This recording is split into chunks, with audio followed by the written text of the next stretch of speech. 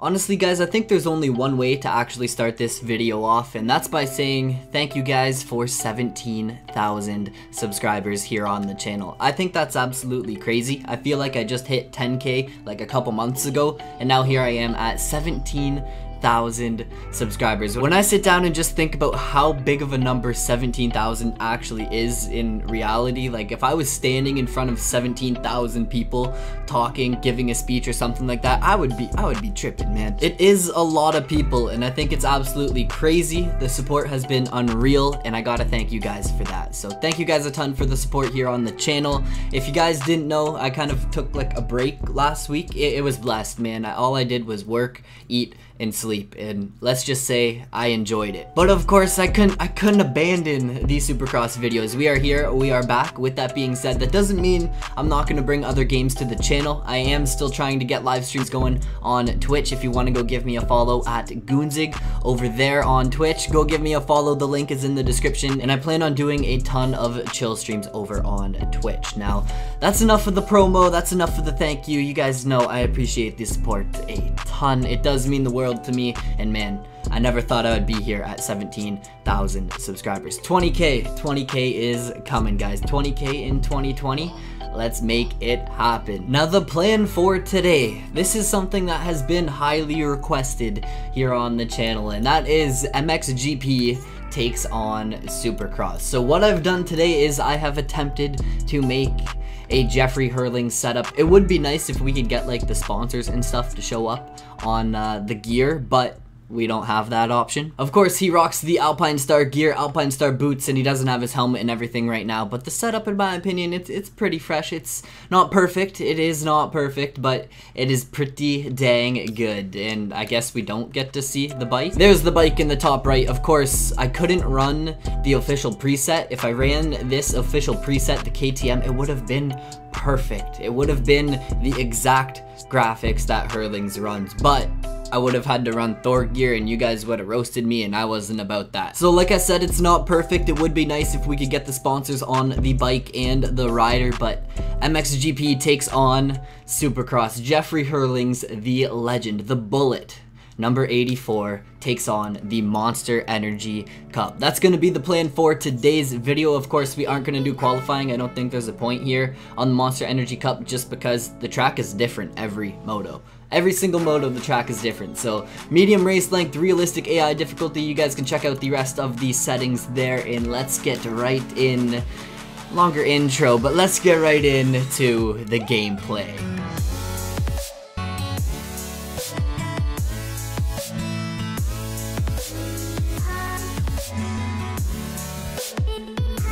The man, the myth, the legend, Jeffrey Herlings walking out into the Las Vegas Sam Boyd Stadium, waving to the crowd. Could you imagine if this actually happened in real life? I know Tim Geiser, he's actually come up and he has done the Monster Energy Cup a few times. He usually crashes, that's usually what Geiser does, but it would be iconic to see Herlings come up and race a Supercross race. I don't think it will ever happen. Maybe once he's done with MXGP, he will decide to come over here and just dominate over in America, but here we go, guys. Moto number 1. I'm gonna be honest, I'm not a huge fan of the black lettering on the back of Herlings' jersey here.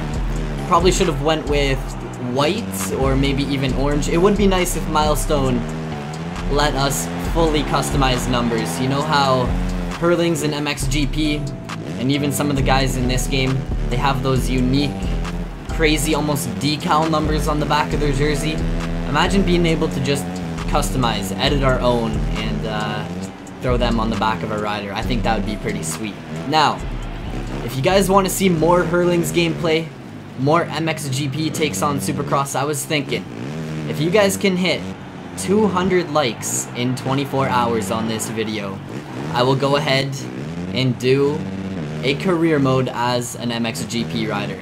Leave your comments and wow, English is tough. Leave your comments and suggestions down below. If you have any, tips for the Herlings setup, you can drop those down below as well.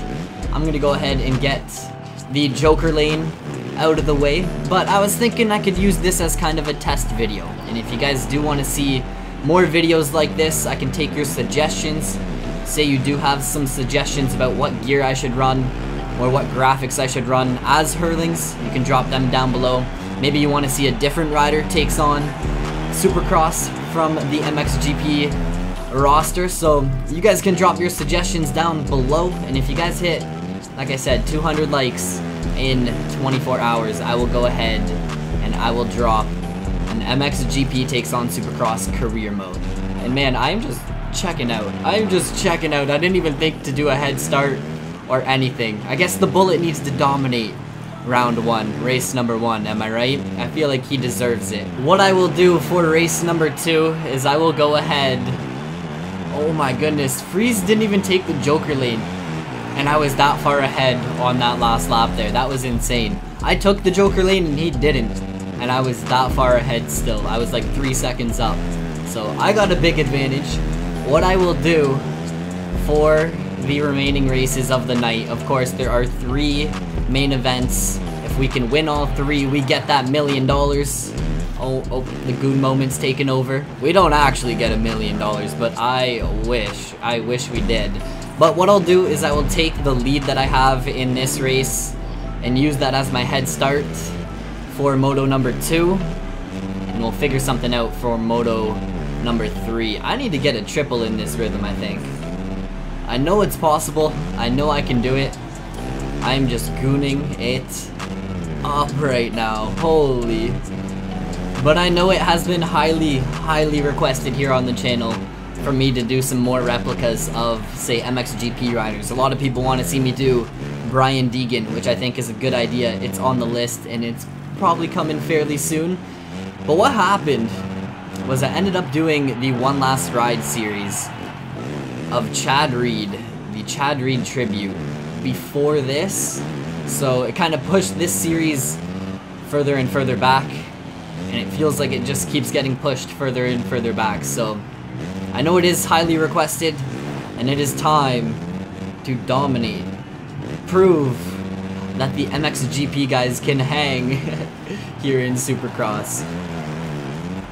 Oh man, getting sketchy, and that's just how things go. You can absolutely send it into the sand.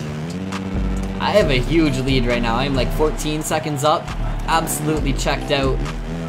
Herlings dominating round number 1, race number 1 of the night, on his way to getting $1 million. $1 million, let's go. Look at that, throws the hands up. He knows he's the king. So once again, I totally forgot that the leaderboard doesn't actually show you the lead that I had at the end of the moto. So I had about 3.5 seconds a lap on these guys. If we take, let me grab my calculator, 3.5 and multiply that by the 5 laps that we did, that's about a 17.5 second lead. I'm gonna go ahead and challenge myself, giving these guys a 20-second head start here in Moto number 2, race number 2. It is, of course, a different track layout, so it does take like a little bit to get used to the layout. I don't have the Monster Energy Cup tracks memorized by any means. I honestly haven't really played them that much other than for videos, so this is going to be interesting. Let's see if I can get Herlings up into that top spot, work our way towards the $1 million. This is kind of the make it or break it round right now, the make it or break it race.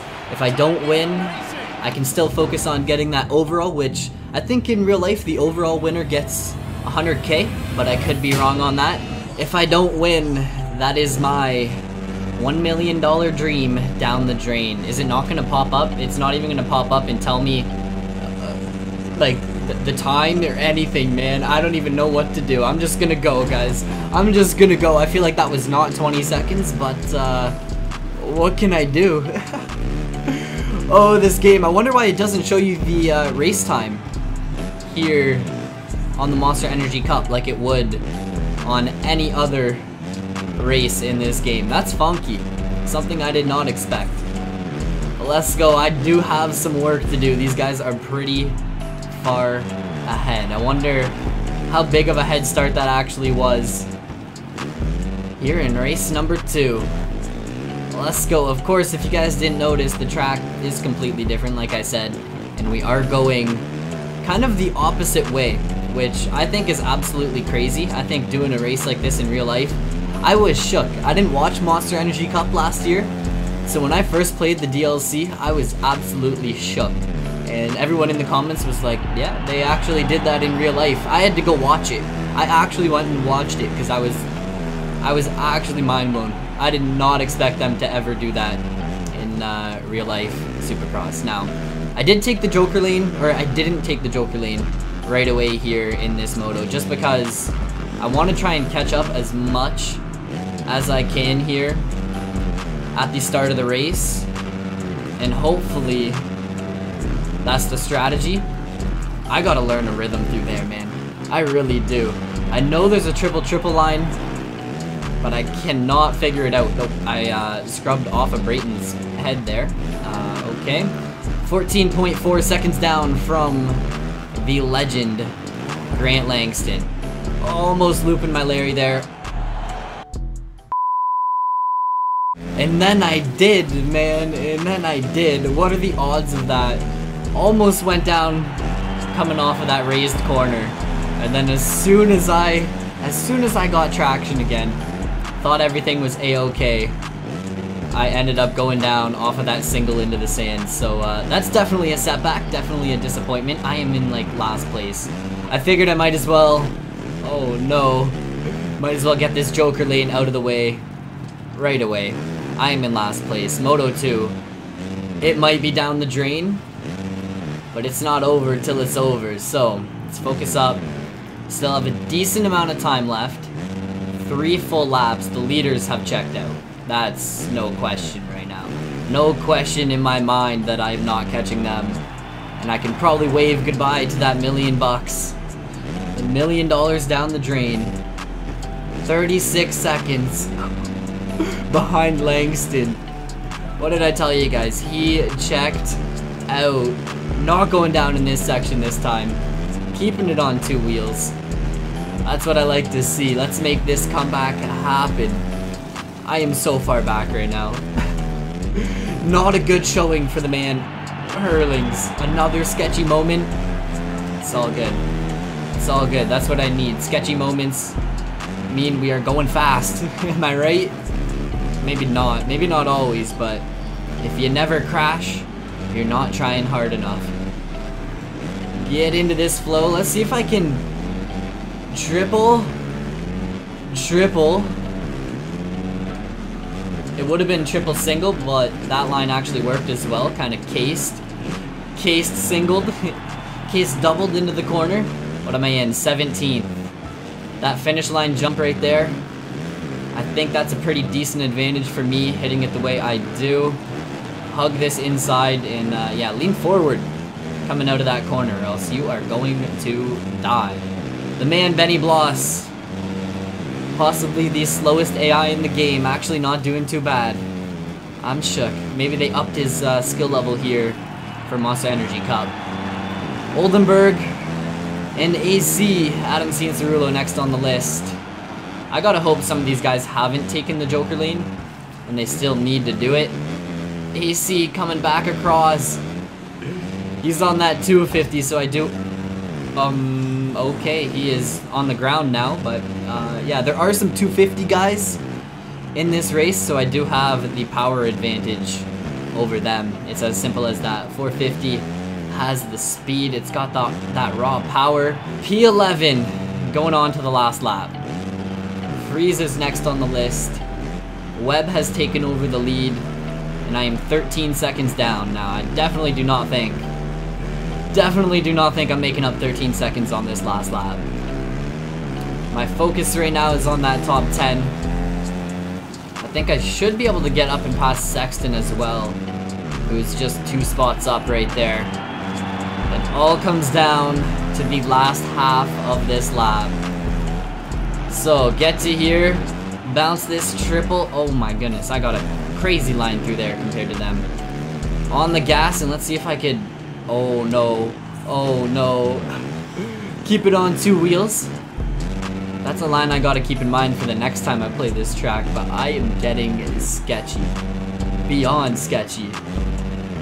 Tomac is next. I don't think I'm gonna be able to chase him down. May have to just let him have P9 or P8. I got P9 though. Worked my way back up. Not how I wanted that moto to go. That That was actually a brutal race. Messed up coming out of that elevated corner, and it cost me way too much. My lap time though, once again, like 3 seconds quicker than Cooper Webb, so I definitely have an advantage over these guys. Let's see if I can bring it home in race number 3. I got my stopwatch here. When the gate drops, I'm gonna go ahead and hit go, and I am gonna give these guys a full 20-second head start this time. So that is the plan. Once again, challenging myself. We can't make it easy. We can't make it easy on the man, Jeffrey Herlings, the bullet. He's got to prove that he has that speed. And if he's going down constantly, mistakes are not the way to go. The timer is on, guys. When it hits 20 seconds, I'm going to keep my eye on it. I will probably, editing Goonzig, will probably pop a timer up on screen for you guys. And when it hits 20, that's my cue to go. 17, 18, 19, 20. Let's go. And of course, once again, another layout here. This start is wild. By the time you hit Monster Alley, you're like already 5th gear wide open, and you just send it into the sand. Ton of speed through here. And let's go. Let's make it through this elevated corner without going down this time. I think maybe me being all by myself there off the start might have given me a little bit of an advantage, but I do need to clean up my act. I gotta try and get a line through here working, because this, oh no, this is not it, guys. This is not the line. Did kind of salvage a triple there. Let's see if I can get on. Oh, I didn't go wide enough in the corner to get onto the table. I am saving the Joker lane for the last lap. I need to make as much time up on these guys as possible. I cannot get the pop off of that Dragon's back. Monster Energy Cup. This track, it truly does eat me alive. Maybe it's just because I haven't played it that much. I don't really know. I'm not making excuses, but I always struggle every time I do a challenge here or anything. It's a tough track. It truly is. It's not too complex, which means the AI, they can shred. They can definitely keep up and put in some solid laps. Looks like Freeze is out front. I'm not sure where the man Webb is. I'm not even gonna worry about it right now. See if I can get a triple here and triple into the corner. Then on the gas a little bit earlier, and oh, not perfect. I think I might be able to get a pop off of that table and triple into the corner, but I'll take that line. There we go. That's the fast line through there. And I am in P2 hunting down Vince Freeze. We got 3 laps to go. Of course, I do have to take the Joker lane still, but I'm saving it till the end. I want to try and make my way through the field like I have as quick as possible.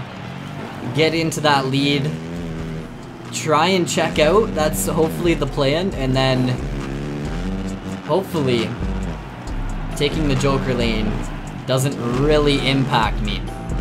I'm not sure if Freeze has taken it yet. That's the mystery. We won't know until the end of the moto, I guess. Oh, getting sketchy through there. Come wide in this corner. Triple up and on. I think I might need 3rd gear in the corner. Oh, I thought I was going to get reset right there. I did go off track a little bit. Freeze just taking the Joker lane now. So that is going to give me the edge going on to this last lap. As long as I don't pull a Dungy and miss the Joker lane. The white flag, guys. The white flag is out. 8 seconds up on Marv. He's in P2. It looks like Webb is buried in the field, like 16th place. So I think Marv might be my biggest worry, or maybe even RJ. I know he finished 3-3 so far on the night, so that might be a worry. Marv is in P3 for points, and I'm chilling P4. If I can win this moto, that's pretty much all I can do. Giving it my best effort as the man Herlings. Oh, slow through there, so slow. But I still have that lead. Marv is right there, so no mistakes from here till that finish line. I could die on the finish line, and I wouldn't really be too concerned. But if I crash before then we got some problems. Gotta keep this lead. Of course, Moto 2, main event 2, those mistakes just costing me too much time. Way too much time. Over the finish line we go. Hug this inside, and that is it, guys. Taking main number 3. Grabbing that W. Let's go, let's see how the points played out. So with all of that said and done, 3 main events in the bag. I wonder how the points played out. P3, no way. I only lost by 1 point. And Marv and Ricky Johnson tied. That is absolutely crazy. If I did a little bit better in main event number 2, I would have taken that W. But look at that, man. That's crazy. 1 point separating the podium. Could you imagine that happening in real life? I'd be mind blown. Webb did fall back a little bit. He finished in 13th there in main number 3, and then Brayton rounding out the top 5 with just consistency, 955 on the night. So Marv, 10 points to his name. Ricky Johnson, 10 points to his name. And then of course, Herlings, the Bullet, with 11 points. I feel like that's a pretty decent performance. If Herlings actually came over from Netherlands and put in 191 on the night, I would be really impressed, especially because he doesn't focus on Supercross. So that's it, that's all. Remember, I did mention, guys, if you hit 200 likes in 24 hours on this video, I will drop an MXGP takes on Supercross career mode. Leave your comments in the comment section down below, and I will catch you guys in another video. Peace out.